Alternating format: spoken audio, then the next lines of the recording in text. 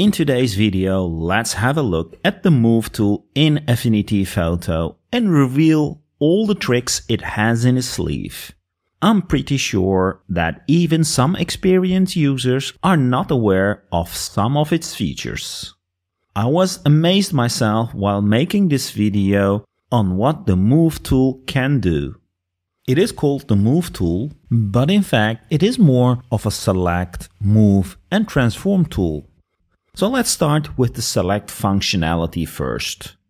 We can select an object in the document by just clicking on it. The object on top which the mouse touches will be selected. As you notice, selected objects are highlighted with a blue box containing 8 handles. You can also see the selected object highlighted in the Layers panel. If I click on a different object, the current selected object will be deselected and a new object will get selected. We can also select multiple objects by dragging and moving the mouse over the objects we want to select. When an object fully fits in the blue marquee area, it gets selected. So make sure that your marquee overlaps the whole object or it will not be selected. This brings us to the concept of modifier keys. Most tools in Affinity Photo have modifier keys. It sounds more complicated than it actually is. It just means that you can press and hold some special key or a combination of keys on your keyboard and the tool you're working with will get a modified behavior, hence the name Modifier Keys. Instead of making a selection marquee, we can also use the modifier key Shift to select multiple objects. So, if I keep the Shift key pressed on the keyboard and click on an object, the clicked object will get added to the list of selected objects. If the object was already selected, it will get deselected, while the other objects will stay selected.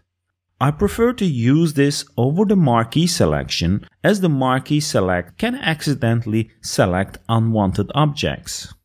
The next modifier key that not much people know is the Option key. I think for Windows it would be the Alt key. This allows you to toggle between the object on top of each other at the clicked area. As mentioned, by default the topmost object is selected, but when the Option key is pressed, it will select the object below until the bottom one is selected and then come back to the top one. Here is a modifier key I recently found out myself, which can be quite useful. It is the Control-Command key combination. If I use this modifier key on a layer with a child layer, it will pop up a menu to select the child layer. That is pretty awesome. By the way, it also works for groups. You can also select a layer within a group by either using the Command key modifier or just by double-clicking on the child object to select it. Before moving on to the actual move, here is another interesting modifier key. While you have a selection, press and hold the Command key and hover with your mouse on different objects and Affinity will show you the distance between them. How cool is that? So, once you have a selection, what can you do with it? Well, as the name states, you can move it. We do have a couple of interesting and useful modifiers while moving a selection. You can press and hold the Shift key.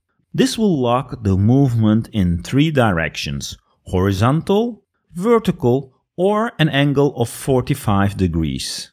If you start moving and then press the Command key, Affinity will make a copy of the selected objects. Almost as fast as Command J. By the way, if you hold the Option key before moving, it will also make a copy of the selected object. The following modifier key is useful if you have turned on snapping to objects. Sometimes you want to temporarily disable the snapping because your object snaps between 2 points and you just want to position it in between them. This can be done by using the Option key modifier. Pressing and holding the Option key during a move will disable the snapping. Now, time to look at the third function of the Move tool, which is transformation. By using the handles, we can resize objects. Using the corner handles, we'll resize both horizontally and vertically. The other 4 handles between the corner handles will resize horizontally or vertically. By default, resizing using a corner handle will maintain the aspect ratio, but by using the Shift key modifier, we can disable this. Another important modifier used in transformations with the Move tool is the Command key.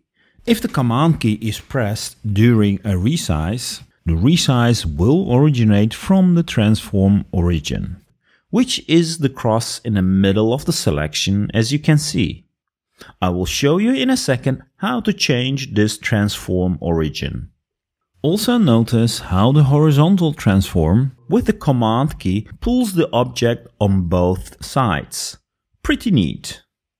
Another transformation we can apply with the Move tool is rotation. We can use the rotation handle located at the top center above the resize handle.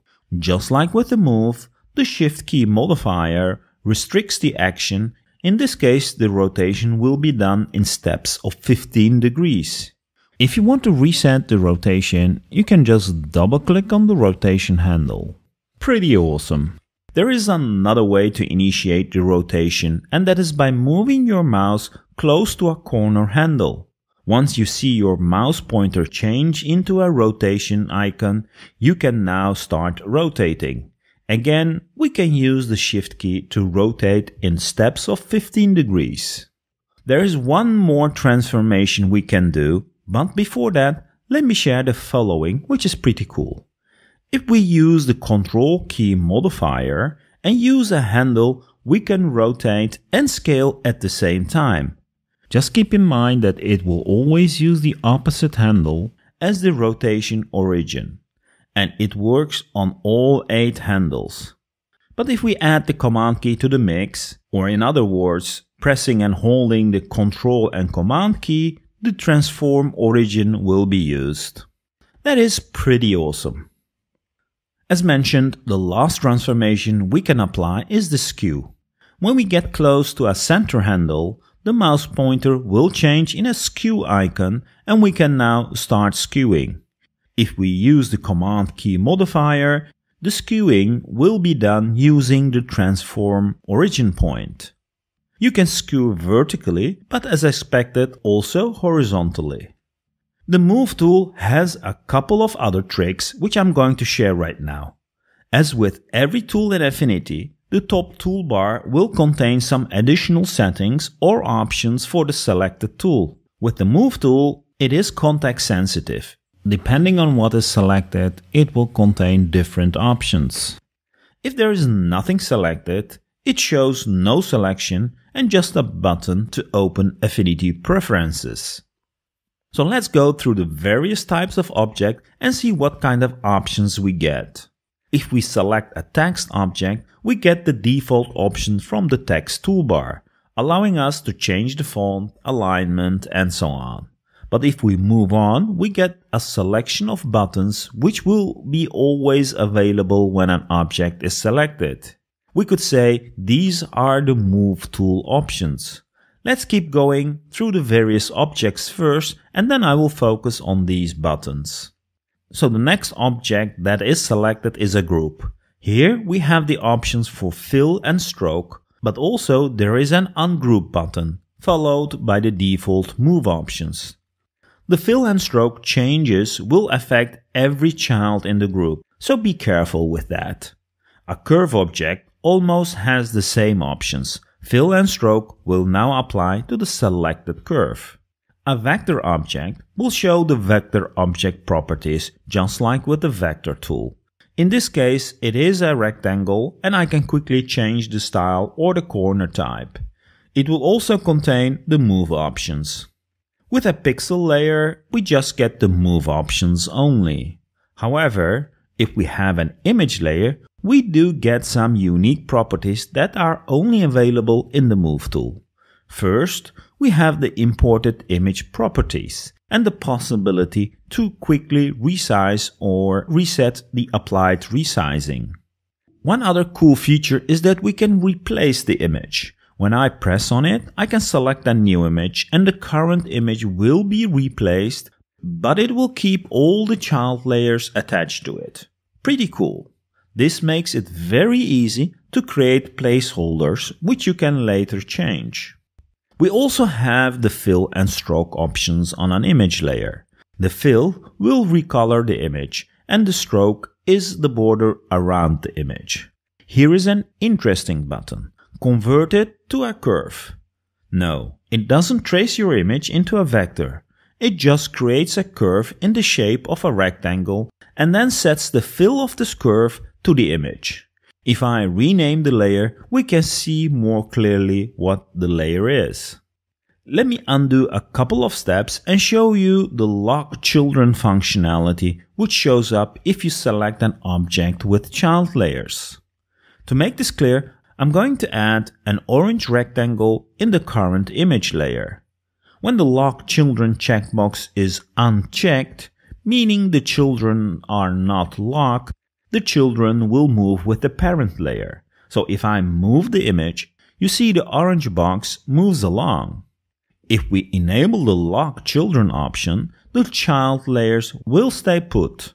So when I move the image layer, the orange layer is not moving along. To wrap up this video, let's go through the move options we have seen. The first one is the Enable Transform Origin.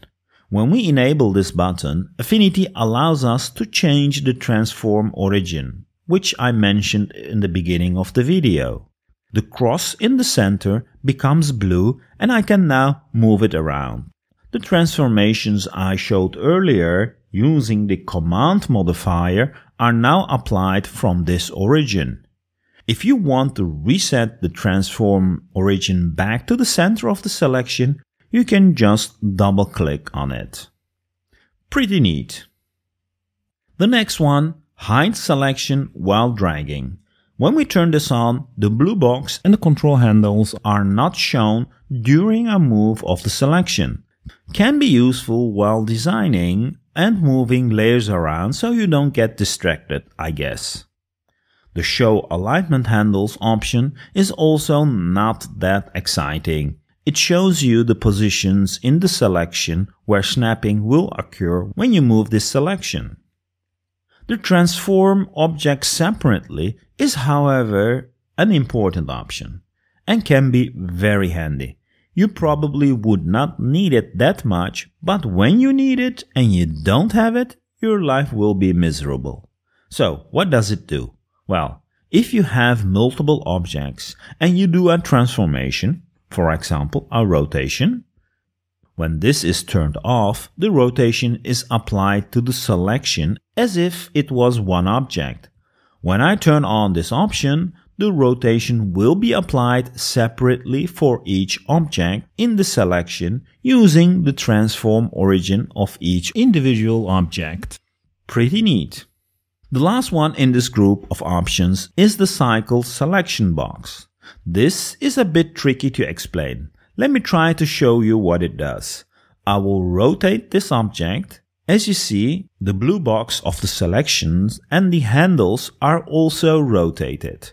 If I click on the Cycle Selection box option, the selection box will change into a rectangular area which contains the previous selection. This can be useful for doing additional transformation, but it can also help with snapping and alignment. The last group of buttons are alignment options for the selection. If there's only one object selected, the alignment will be applied between the document canvas and the selected object. So the center button will center the object to the center of the document. When there are multiple objects in a selection, the outer border of the selection will be used as the base. So for example, the left align will align all the objects in the selection to the most left aligned object. And this wraps our video. I was expecting this to be a short video, but I forgot how much functionality there is in the Move tool, which I take for granted. I hope you liked this video and had as much fun as I had with the Move tool. Thank you for watching, and until the next video.